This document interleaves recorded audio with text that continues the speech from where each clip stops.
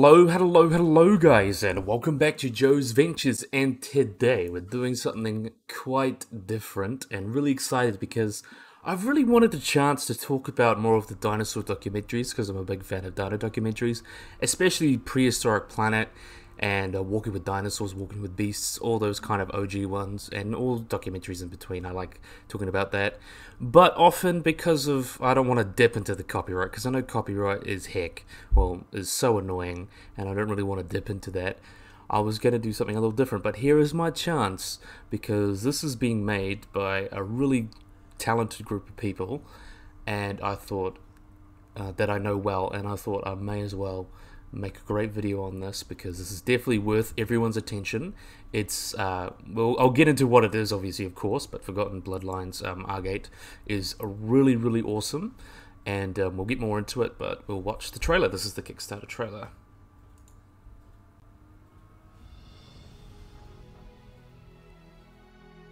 "20 million years ago, the beginning of the Miocene epoch. Although seemingly familiar, this is a world of wonder, mystery, and danger.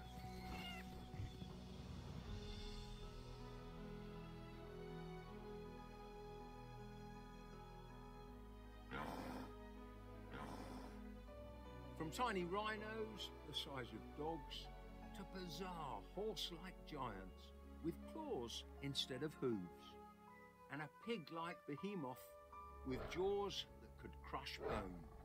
A world forgotten to time, never seen by the eyes of man until now."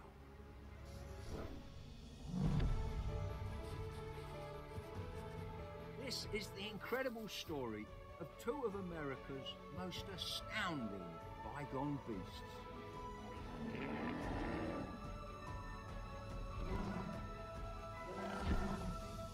Step back into an ancient world. Forgotten Bloodlines Agate. Please support us on Kickstarter, now live. So that is the trailer for the Kickstarter, so we'll have a look at that. So here's the Kickstarter here for Forgotten Bloodlines Agate. Agate Springs is probably the one that's most commonly referred to, but we're going to have a look through here. We can see all the different it's at the moment, this has only been out for probably a day or so by the time recording, but we've already got 12,000 or 12,500 New Zealand dollars already. We're excited to go through all these projects. I'm really excited to have a look at that. But by Max. Max is a really great. If you guys have seen Max's channel, he's done like a couple of like accurate edits of Jurassic World kind of movies, and I'm really excited to see him put his dip his toes and things like this, because he's just phenomenal at creating like rendered images, 3D models, things like that. But it's really awesome. But we're going to be starting off with basically everything. So what is Forgotten Bloodlines? So Forgotten Bloodlines Agate is a photorealistic animated documentary focusing on prehistoric creatures 20 million years ago, narrated by the wonderful Nigel Marvin. So it takes place in the early Miocene in the Agate Fossil Beds, which is one of the richest fossil collections of that time. And the Miocene, especially the beginning of the Miocene, is a really weird time because we're kind of familiar with mammals, but there's a lot of weird mammals. Mammals that are familiar to us are weird, like, as I mentioned, rhinos, small as horses, and then you have big, like, almost like gorilla horses that look like giraffes almost. And you have these weird bear dogs and Daeodons that are like murder hippos or hell pigs. They're also called Terminator pigs. But yeah, really awesome.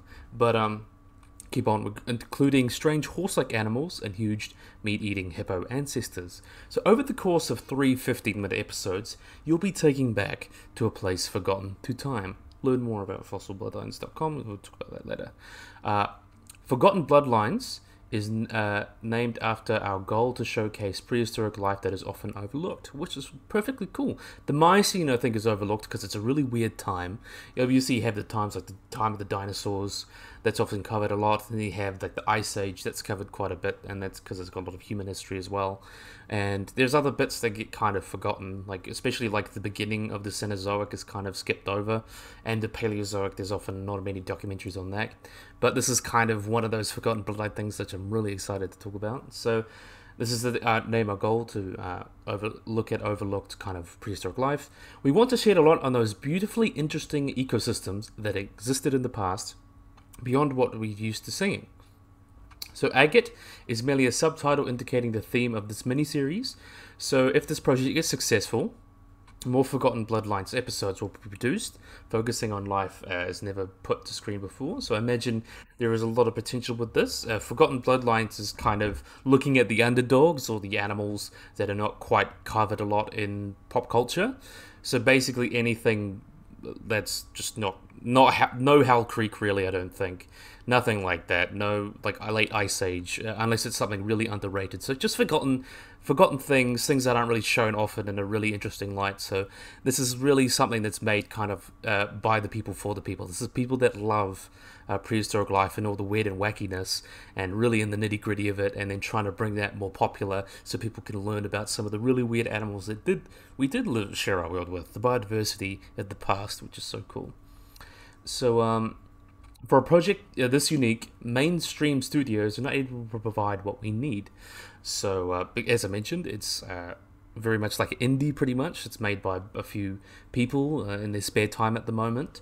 But really interesting to see that. So, for a project like this, obviously you need your help. This is why they're doing the Kickstarter. This first campaign covers only episode 1 out of 3, but if the stretch goals are met, all 3 episodes will be fully funded, and more details below. So let's have a look. We'll explain the stretch goals and everything. And here's a great example of one of those animals. This is Stenomylus, which is a camel. It's a camelid, so it's related to llamas, alpacas, and camels of today. But it occupies a very different niche, because camels originally came from North America, and basically this is the American version of an antelope, which is pretty interesting and really, really cool. I do love these guys. Very interesting camelid. So stretch goals. So this current campaign only funds the first out of 3 episodes. However, if we can reach 200,000, 2 can be completed, and if 350,000, if all three can be completed if 350,000 are raised. So that's really cool. While funding is just for that pilot episode will be amazing, it would be even better if the miniseries can be funded. So let's just give as much money as we can. This is something that I think, if you guys love prehistoric life, this is something you should definitely put your money into. Definitely something worth your time, because you're going to get something very unique. And I know the people personally from the internet, or through the internet, that are making this. So it's really interesting. They think of a lot of things, really, really awesome. So we're going to have a look at the plot. So this is a story-driven miniseries following 2 extraordinary animals as they fight to survive in Agate Springs, or this turbulent landscape. The first start is Daeodon, which is a predatory relative of pigs and hippos, but the size and strength of a bison. The second is Moropus, which is a mammal related to horses, but is twice the size as a horse, and possesses these large deadly claws instead of hooves, which would be not for killing things, so they could probably scratch you up pretty bad. They would be most likely for feeding. But over the course of the story, you'll see them grow and struggle throughout their lives over multiple years in a changing environment, at a time where the forests of the past were kind of shifting to the North American prairies as we know today. So this has a very interesting bit of history as well, because America used to be covered and more forested, and during the Miocene, the world kind of dried out and cooled down as well, and going into the Pleistocene. So this is kind of the beginning of that opening of the landscape, very much to how we look at it today. So it's the story of America, pretty much. So it's, even though it's underrated, it applies to us today, because it tells us a lot about how kind of North America today became how it is, especially at this time, because it's very much like uncanny. You could see the environment looks very similar plants and animals, but they just look slightly different. Like, this doesn't look too different from like a giraffe or an okapi or a big kudu, but it's definitely way different. So, and that's kind of the uncanny valley of this that I think I love, because it's it's just recognizable enough that you can think, yeah, this is definitely not alien. But there's weird animals and weird things, and the ancient ancestors of modern animals that look very different. So I think it's really, really cool. And you can see this is Moropus, which is a species of Calicothere, which is a group of animals related to horses. They're perissodactyls, so they're related to horses, tapirs, and rhinos. But very, very different looking, as you can see here. Let's see if we can click on the image. No, we can't, but that's okay. They weighed as much as a giraffe, but they were related to horses. And one thing as well, if you guys love science, this is scientific rigor. So, Forgotten Bloodlines Agate aims to depict the most scientifically accurate representation of Miocene life ever put to screen. So most depictions of the era, most depictions of life from this era, the ones that do exist, are either outdated or low quality, but we are determined to change that. So heavily researched and aided by scientific advisors in their field, we will present this odd yet strangely familiar ecosystem in the realest way possible. So that's what I love. I love the nitty gritty, I love learning, and this is going to be basically as accurate as possible as we can know. While speculative behavior is included, make sure it's based on logical reasoning and balanced with direct known fossil evidence. And we also aim to make this educational, but we also dynamic and enthralling as we examine the lives of prehistoric animals may have led. So it's a little bit dramatized, as most good documentaries would be, but it's based in reality. It's kind of telling an interesting story while being based in reality. So that's basically perfect, and everything is basically up to snuff in terms of the latest science and everything. So that's really, really cool. And you can see here is Entelodon. So this is Daeodon, which is an entelodont, which was kind of the latest and greatest, you could say. These mammals actually resemble boars, as you can see here, but they were related to hippos, and they have quite a nasty bone-crushing teeth and those big jaws, and things like that. So how will your donation be used? So we want this mini-series to be as best as it can be, the best it can be, and possibly in all aspects. Unfortunately, creating a 3D animated film is quite expensive, and that is why we need your help. This has been a passion project for our moderately sized yet incredibly talented team for almost 3 years, working unpaid and using own sums of money to film the project at this point. And animation takes a very long time, and we can't continue to pursue this ambitious project without paying our artist salaries to work full time, as with most creative things, is how it is.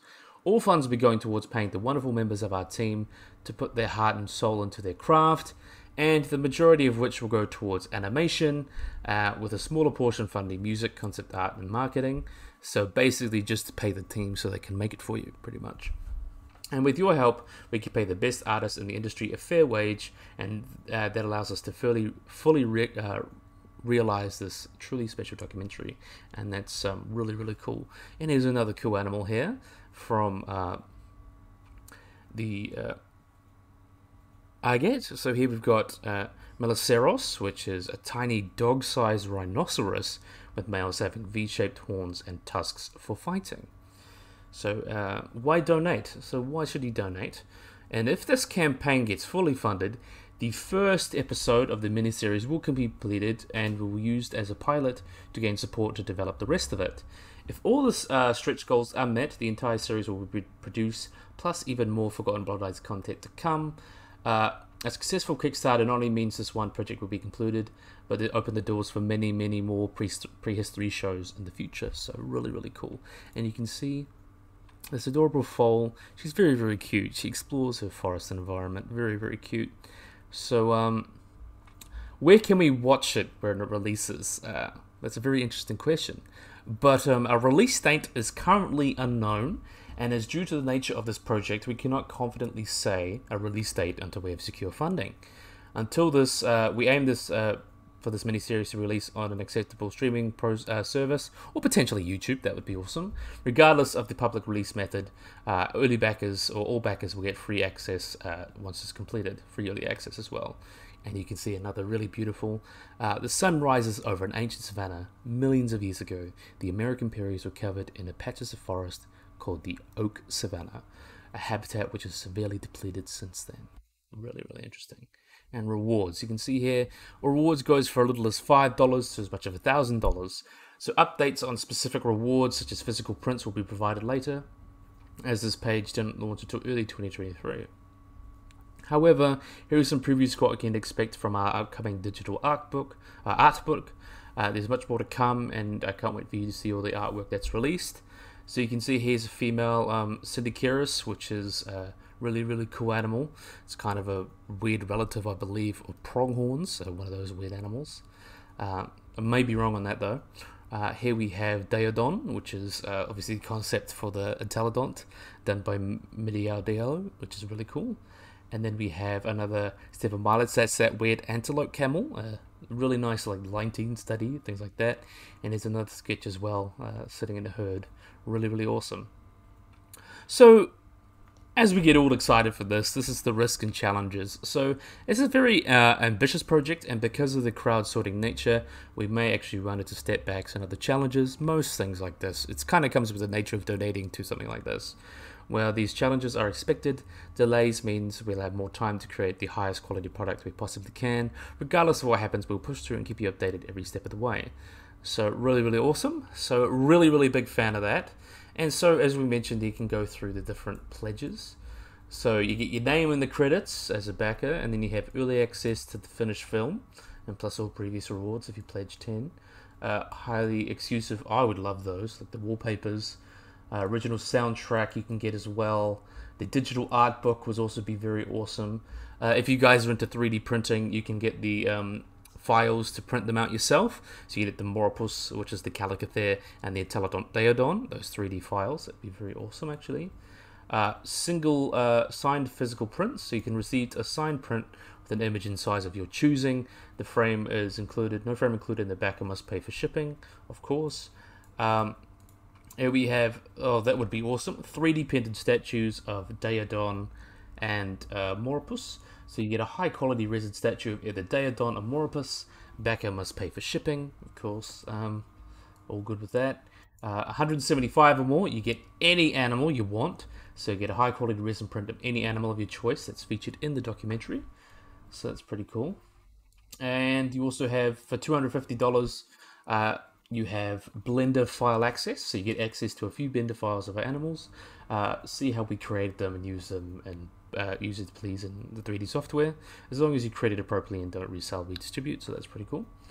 And $500 or more, you have additional animal of your choice. So if you really want to have an animal from Agate Springs that you want to put in, they're obviously not going to put in T-Rex if you ask, because that didn't live in Agate Springs. That was already extinct for at least 40-50 million years before then, pretty much, or even like 40-50 million years. So no T-Rexes, no Brachiosaurus, nothing big and weird, but there are a lot of animals from Miocene, Nebraska that could potentially make their way in. So if you pledge $500 or more, you're going to open to a vast array of diversity, because you won't be able to showcase every animal, but with your help, you'll be able to.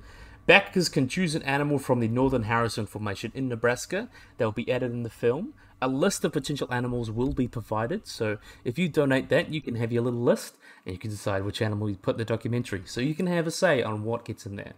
And really, really cool one here. Pledge US 1,000 or more, you get a custom Easter egg.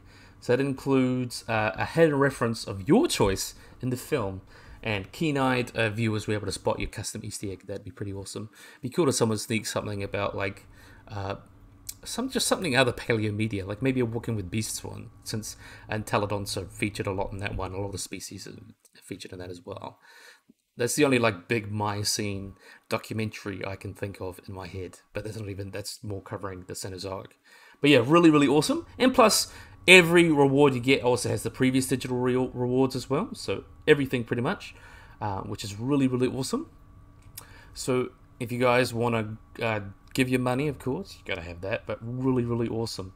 So yeah, I really think people should donate to this. It's a really unique opportunity to be part of something that could be very interesting, and especially with this big resurgence in prehistoric documentaries. Even just recently, we've had Prehistoric Planet just the beginning of last year, and then you had also the Dinosaur coming out, which is that one with Stephen Fry, which is pretty, I've heard mixed reviews, mostly bad reviews, I'll be honest, but with this popularity of more documentaries coming out, especially like there's Tim Haynes, who did Walking with Dinosaurs, is doing another one.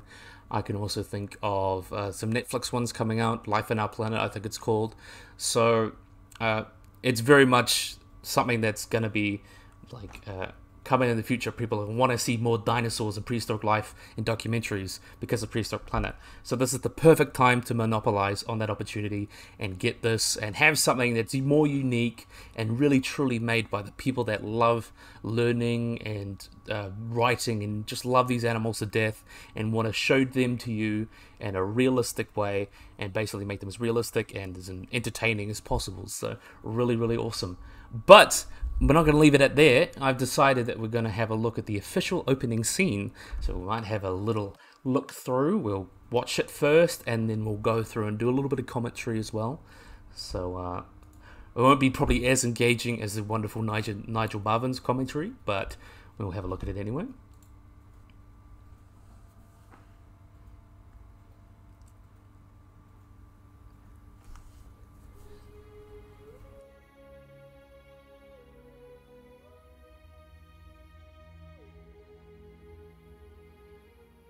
This is Agate Springs, 20 million years ago, the beginning of the Miocene epoch. This savanna will one day become the Badlands of Nebraska. Not long ago, these plains were lush and heavily forested, nurtured by volcanic ash spread by wind and rain. But as the global climate begins to shift, conditions are becoming increasingly arid. This brings hardship for the native fauna. It's now the peak of the dry season, and a small group of Stenomylus gather around what remains of a rapidly shrinking watering hole. Despite appearing similar to antelope, the lanky herbivores are actually an early form of camel. These relict puddles provide a lifeline for all manner of animals. This also makes them an ideal hunting ground for predators. Daeodon, one of the few animals that benefits from the harsh conditions of the dry spell. This individual is a young male, only having recently left the care of his mother, but he's already a formidable hunter.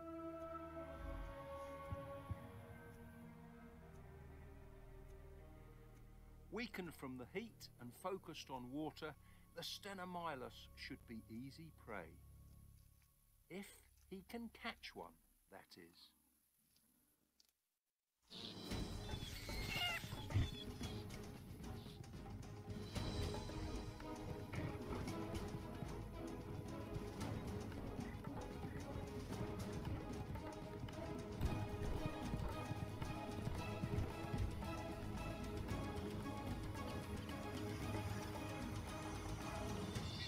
It seems even a weakened camel can outrun a Daeodon in a straight chase.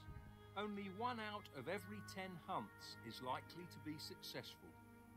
His hunger will drive him to try again, and an animal of his size must feed soon.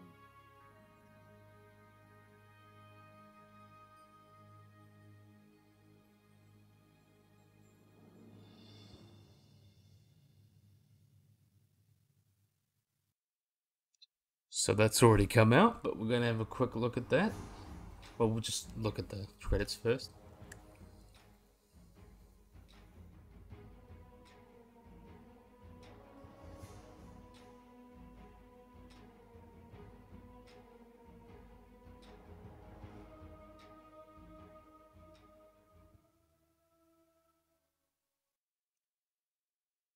I have to say, I really, really do love that soundtrack. I love the chorus as like the Daeodons come in, and it really gives an interesting vibe to it. So I really, really like that. But you can see here, we'll pause that. We'll look through, quick commentary. You can see it's kind of mentioning how during that time in the early Miocene, the world was becoming a little bit drier and potentially a little bit cooler. So what was happening is that America before that was very much covered in forests. Pretty much from east to west and west to east and everywhere, it was basically covered in forest. But at this time, the world was starting to cool down and starting to dry out, So what was happening is that these forests in America were getting basically thinned out and then converted into prairies. So a lot of the animals are kind of like transitional forms within that. So that's really, really interesting. So we can have a look at, we'll have a look at this. Heavily forested. Oh, we weren't going to listen to that, but we'll have a look. And you can see some of the changes. Also, this place, a lot of volcanic ash, which really does help with preserving things as well.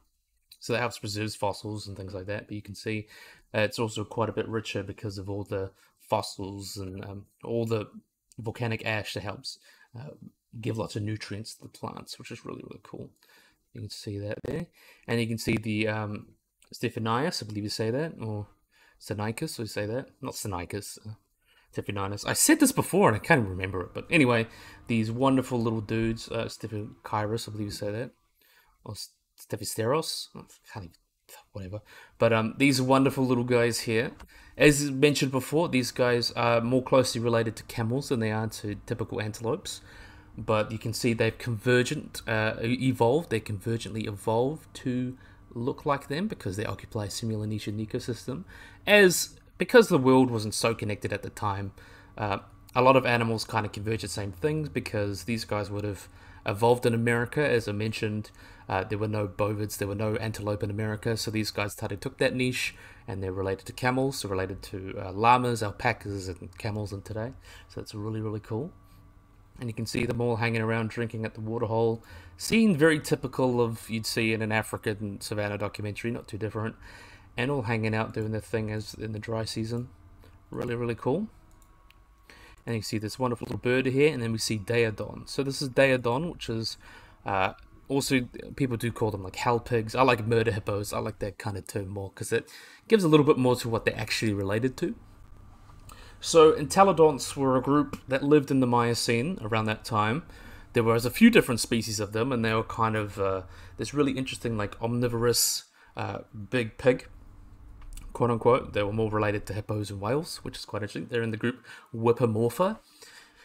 But these guys, very, very interesting. You think like in the modern ecosystem, they dominate by big cats and dogs and bears, but these guys were kind of the bears of their time. They were very much omnivores from what we know. Some species or genera had more leans to being herbivores or carnivores than other. I believe Daeodon was very much carnivorous to a larger extent.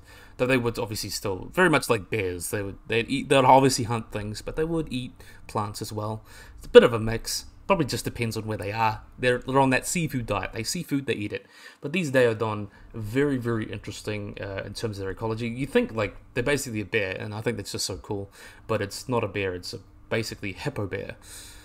And I think it's kind of goes in that Forgotten Bloodlines thing. It's something that's like familiar to us because we know what a hippo or a pig looks like, but it's so different from what we expect. So I think it kind of meets in the middle. It almost gives us that uncanny valley effect, and I think that really helps with this documentary. So it's familiar enough that you like get drawn in, but it's weird enough that it makes it seem unique. So I quite like that. And then you can see here he's kind of roaming around. Mentioned this is a young bull. This has probably got to do with the story. Young bull that's run away from his mother. So probably just legging it on his own, which is really, really cool. And you can see he's hunting, hiding in the bush. They were probably not too good runners, but you can see chasing, of course. Chasing this little guy. Not chafing. But I really like that animation. I love seeing it run. That was really, really awesome. And you can see he's kind of given up. Probably not worth chasing something like that too far. And he mentions 1 in 10 hunts fail. Typically for large animals, hunts more often fail than succeed. Even smaller animals like cats, small cats, even like 50% of their kills tend to be failures or their attempts. So like 1 in 2. But larger animals, they tend to be more often than not, failures. So that shows that not everything is hunting all the time, killing everything. A lot of times animals fail, they'll go hungry. It's kind of just the luck. It's luck. It's nature's not extremely brutal. Sometimes a lot of animals fail most of the time, and it's not that extraordinary. You know, it's actually killing something is pretty extraordinary because it takes so much effort, and it's showing how much effort it's taking, even for this Daeodon that's chasing like really sick or even weakened Stepharinus, if you do Stephacaris or something like that. Well, however you said it. I said it right before, but I don't know why. But it really shows that. But yeah, really, really cool. And shows that also, this is kind of gives us a little insight to his personality. This is a younger male. He's just got left his mother, so he's kind of finding his way in the world. It's a very relatable story for, I think, a lot of us. You know, getting off your mother's under your mother's wing and kind of going out into the world and figuring out yourself. It's a very relatable story and very entertaining as well, but obviously done through the lens of a very educational and scientifically accurate documentary. But yeah, really, really cool. So yeah, then he walks off and decides he's going to hunt something another day, and then we can see some credits to some really awesome people. We can see Nigel Marfin as well, some people that are involved in writing in the story. Really, really awesome, and voicing and modeling and not voicing, modeling. I don't know why I said that, but yeah, really, really cool. And you can see all the people involved, rendering. Really, really cool. Very interesting group of people doing this, and then you can see that there. So yeah, really, really awesome. So I think we'll leave on that image. I think that looks really nice. So if you guys feel like it, if you guys really do like this project and you want to give to something that you think will really allow a unique vision to kind of come to fruition and be able to watch something and learn something about a really underrated time. If you want to learn about these Forgotten Bloodlines in the Agate Springs, if you really want to learn about that, donate. And obviously, if these guys get so much more money than expect, that does not mean that they will stop at this. They may go other places. They may go to the Paleozoic. They may go to the Cenozoic, more of the Cenozoic. They may even go to the Mesozoic, whatever. But yeah, I think it's less investing in the documentary, and I think it's more investing in the team, because the team are very creative from what I've seen, and also they have a drive just to tell stories about prehistoric life. And isn't that what we want? And the only thing holding them back from telling great stories pretty much is the money. So a little bit your money helps them tell these wonderful stories. So yeah, on that note, I think a very inspirational note, I think we will end this video. So I really, really, really hope you guys enjoyed this video. I hope you guys like and subscribe. Always remember to hit that little bell icon to get notified about anything. So yeah, if you guys enjoyed this video, hope you guys like and subscribe, and bye-bye.